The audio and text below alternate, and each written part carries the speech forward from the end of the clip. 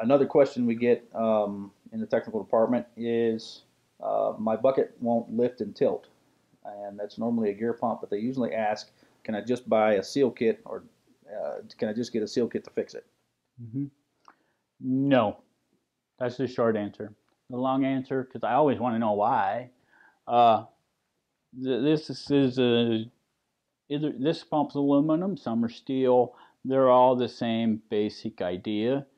There's a housing, a pump body, and there's steel gears.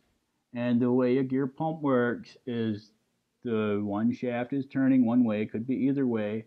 It engages the other shaft, turned it the other way, and at first glance it looks like the oil will be going through that way because right, the gears are going that way in the center. It doesn't work like that because these gears are actually sealed much better than I can draw. So the oil cannot go through here. In fact, the oil comes in here and it fills up these hollow. As the gears separate, that hollow part in the gear gets bigger, sucks in oil right here, moves the oil around outside the gear, and then as the gears engage, it forces out the oil out here. When there's damage somewhere in this area where the gear contacts the housing, it leaks.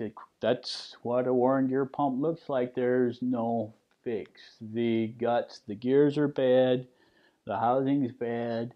Most of the time, if it's wore out because of either contamination, the bushings might still be good and just the main parts wore. But usually, as they age, the bushings and the end caps that hold the gears in place will wear, and that allows the gear to move and wear into the housing because you got high pressure here and low pressure here. It's pushing the gears sideways, and the bushings are wore. The whole pump. It's just gear pumps wear out. Uh, if they're aluminum, they're not rebuildable. Some of the steel ones, we can replace the pieces, save you some money. But if it's aluminum, it's just a throwaway gear pump.